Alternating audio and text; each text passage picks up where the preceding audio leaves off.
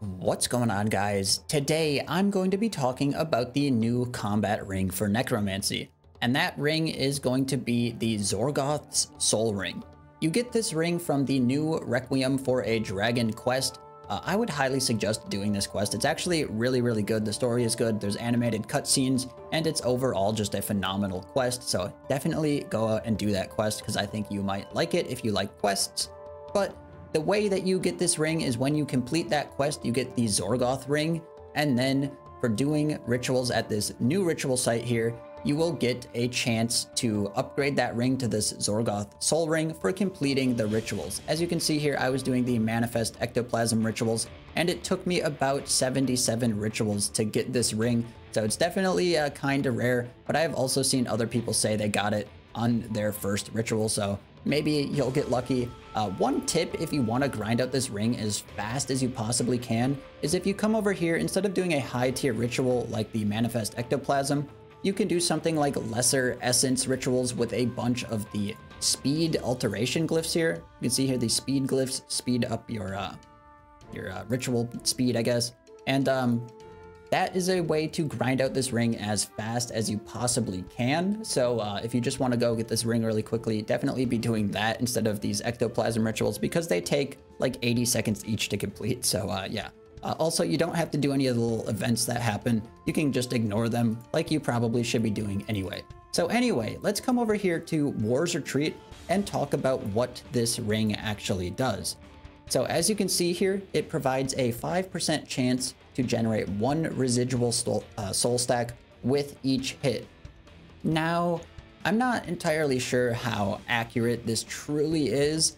It seems like abilities like Death Skulls only give you one chance to get a soul stack, but something like Blood Siphon seems to be able to give you multiple.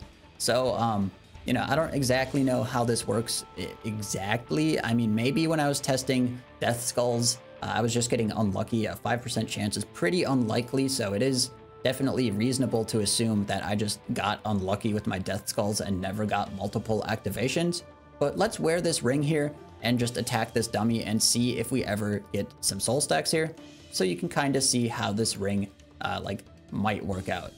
One thing to note is the Blood Siphon ability definitely seems to be pretty good at getting residual soul stacks over the other abilities because, like I said, it does seem to give you multiple activation chances where something like Death Skulls probably doesn't.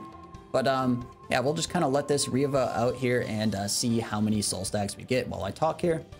So if you're going to be using this ring or getting this ring, you'll probably wonder if this ring is worth using over something like the Reaver's Ring or the Ring of Death.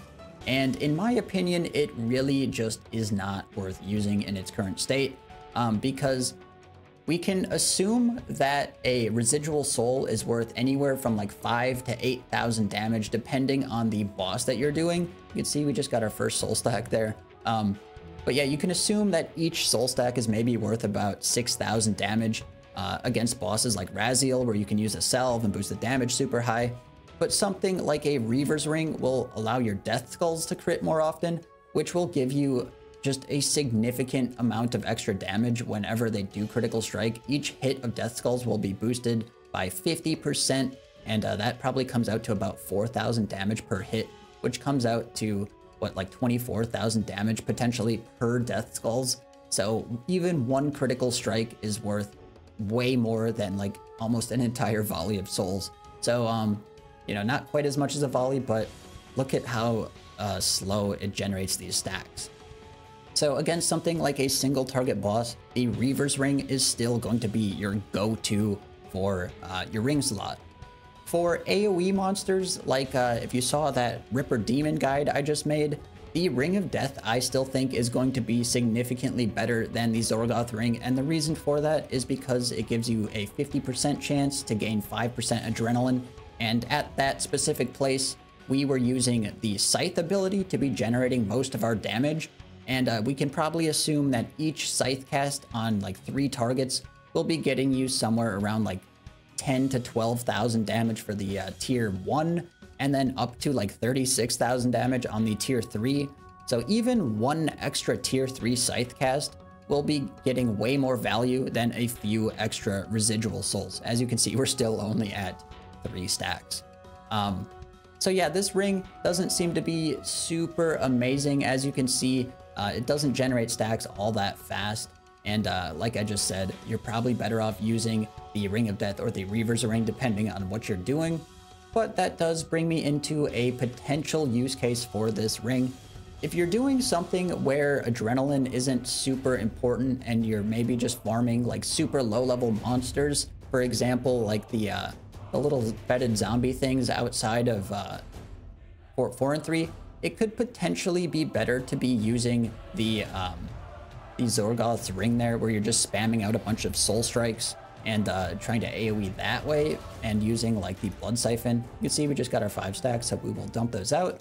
And yeah, so it is kind of a questionable ring in its current state.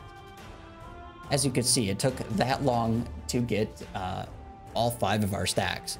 So that leads me to if this ring is worth getting. And in my opinion, you should definitely be getting this ring. If you guys don't know, next month we will be getting the 4th Rex Matriarch for Necromancy, and I would probably assume that that boss is going to drop an upgrade for this ring. And I think for that reason alone, it's definitely worth going out and getting your Zorgoth's ring, just so you have it ready for that update, because I could potentially see this ring getting to be very, very strong in the future. So I'm going to be going over a little bit of speculative effects that they maybe could add to the Zorgoth ring here to make it very strong. So one effect that I could see this ring having would be giving it some critical strike chance to kind of compete with the Reaver's ring. And I would think that if they gave you a effect kind of like for each soul stack gain 1% critical strike chance, that would potentially give you up to a 5% critical strike chance, which would be the same as the Reaver's ring, which could be definitely a pretty competitive ring slot.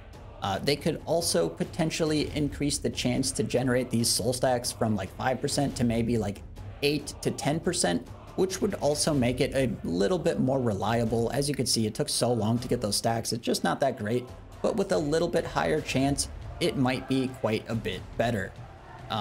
And then the third thing to note with this ring, or the next thing to note, is going to be, like the other Rex Matriarch rings, there could potentially also be an enchantment that gets added to further bolster the effects of this ring. So I definitely think it's worth going and getting this ring. In its current state, it's kind of terrible, but I think it could be really good in the future. So that's going to, I guess, conclude this video. Hopefully you guys maybe learned something or speculated with me a little bit. If you guys have any ideas for what this ring could do with some extra effects, definitely leave them in the comment section below. And if you made it this far in the video, thanks for watching, guys. I will see you in the next one.